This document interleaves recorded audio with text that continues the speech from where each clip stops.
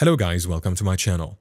In this video, I'm going to show you how to fix Calibrate Touch Screen missing in Windows 11 and 10. This can happen for various reasons, but don't worry, we'll walk through the steps to get it back. Let's get started. First, let's open the Run dialog. You can do this by pressing the Windows key and R at the same time. This will open a small window where you can enter commands.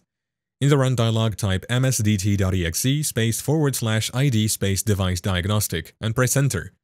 This command will launch the Hardware and Devices Troubleshooter. This tool will help us identify any issues related to your touchscreen. Once it opens, click on Next and follow the prompts to run the troubleshooter. Let it scan your system. If the troubleshooter finds any problems, follow the on-screen instructions to fix them. This could resolve the missing calibration issue right away. If it doesn't find any problems, don't worry, we have more steps to try. Next, let's check Device Manager. Right-click the Start button on the taskbar and select Device Manager from the list. In Device Manager, look for Human Interface Devices. Click the small arrow to expand this section. Here you should see an option for HID-compliant touchscreen. If you see it, right-click on it and select Properties. In the Properties window, go to the Driver tab and click on Update Driver. Choose Search automatically for updated driver software and let Windows search for any updates.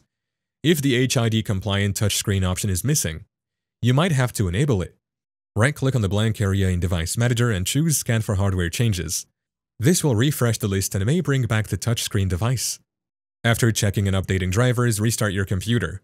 This can help apply any changes made. Once your computer is back on, try to see if the Calibrate Touchscreen option is available again. And that's it.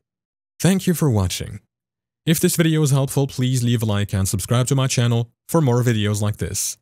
And click on that notification bell to never miss an update.